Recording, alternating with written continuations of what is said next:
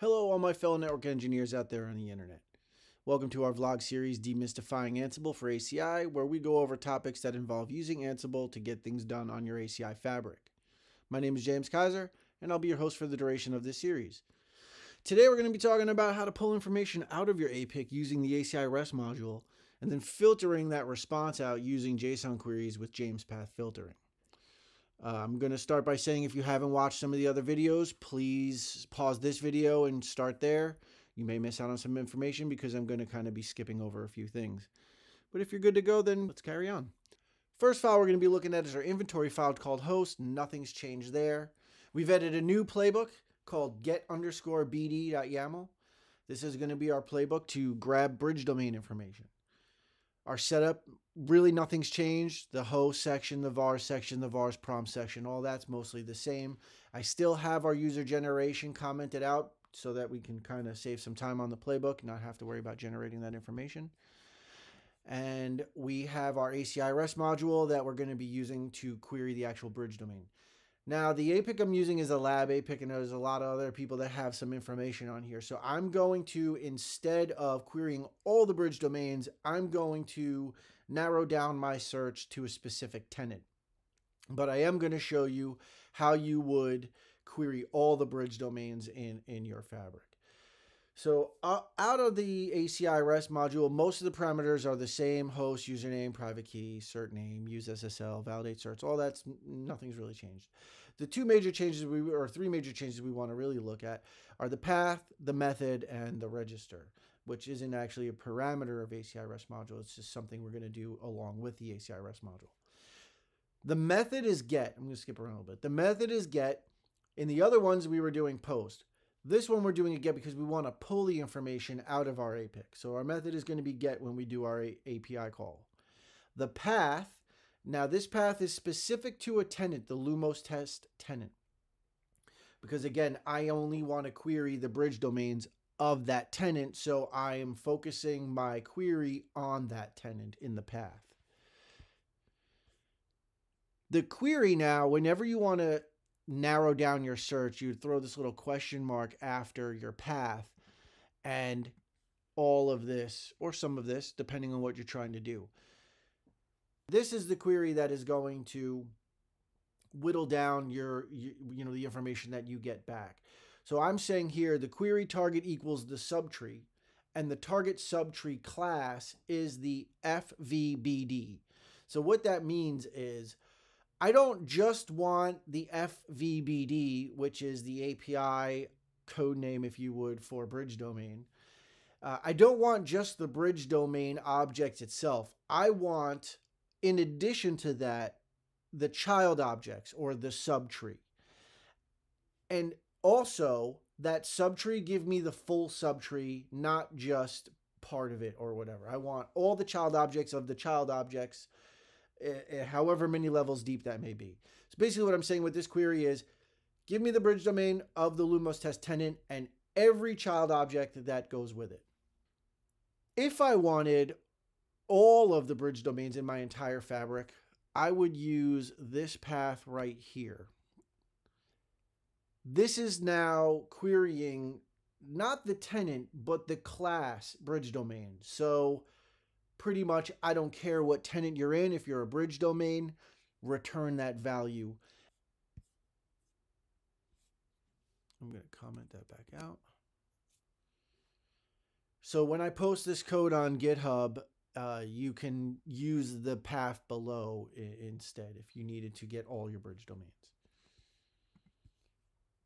Below that, I have the set fact module. And what I'm doing here is I'm using a James path filter to basically filter out some of the values that I get in my response. So what I'm doing is I'm setting a fact, and I'm calling this fact BD_query. And this is the query string that I'm looking for. It's a long string.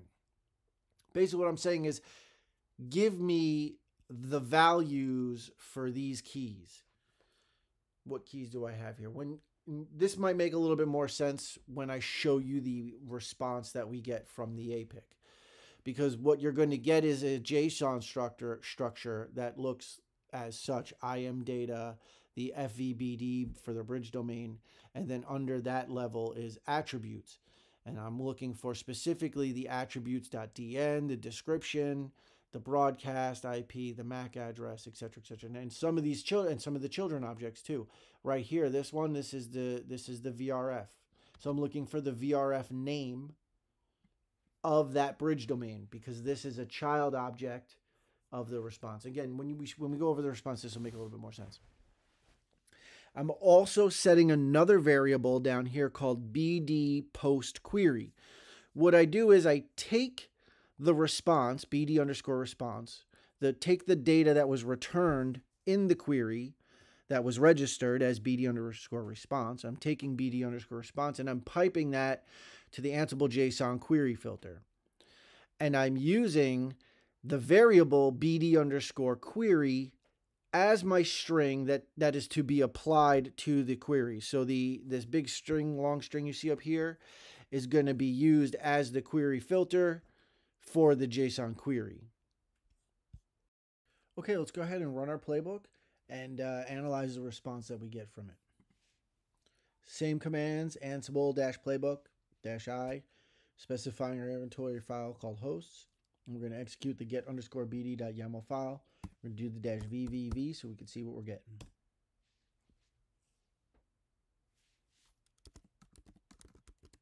Type in the IP. Username, password. We run it, and there we go.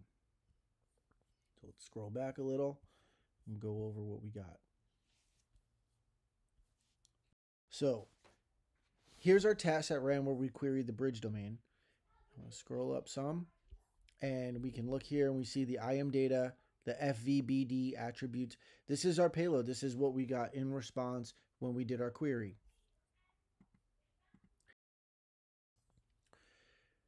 If we scroll back in the buffer, we'll see this one here is BD101. Here are some of the child objects that go along with BD101. This one's our context, the VRF.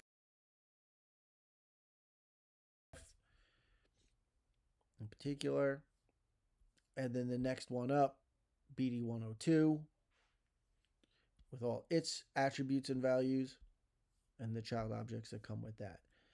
Now, if you had a lot of bridge domains, this would be a very long list. This is essentially what gets recorded to the BD underscore response. This is a response that came back from our query. We registered it as BD underscore response, and all of this data is going to be now referenced as the value BD underscore response. Here's our JSON query filter string. I set a variable called BD underscore query, and this was everything that I needed to filter out. This was basically all the data that I wanted. I didn't want all of this data. I just wanted a select few values. These were those values that I want. If I scroll up now, you can see after I ran the BD underscore response variable through the JSON query and applied the JSON query filter string, this is the data that I'm left with. And we called that BD underscore post underscore query. So you can see here BD underscore post underscore query now lists our BDs with just the specific values that I requested. So now that we have our return data that's been filtered out to, specifically what we want, what we do with that data is really up to us. Maybe we want to further filter out some of that data, get rid of, strings that maybe we don't want. For example, one thing I might do is get rid of this uni tenant and the BD dash along with some of the slashes. So I might throw this regex string, or the regex replaces, after in order to do that. Let's clean this up a little bit. So essentially what I'm doing is I'm taking the BD response, I'm piping that to the JSON query using the James path filter as part of that JSON query. Then I'm piping it to a regex replace to get rid of the uni tenant, and I'm doing another regex replace to replace anything /BD dash with double dashes. So as you can see here, we have /BD dash. We're going to try to replace that with double dashes. So if I save this, run my play again,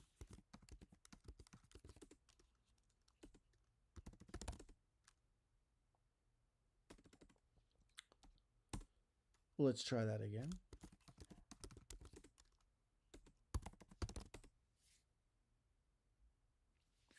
As you can see, now we've got rid of all the path structure in the DN and replaced the BD /BD dash with double dash. So what we're left with is Lumos -test -BD 101. So that's just a small example of one thing that we can do with the manipulation. I'm going to get rid of that and normalize this.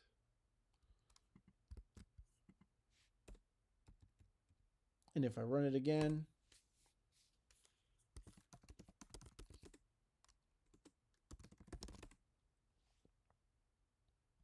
we're back to normal with our path and the DN.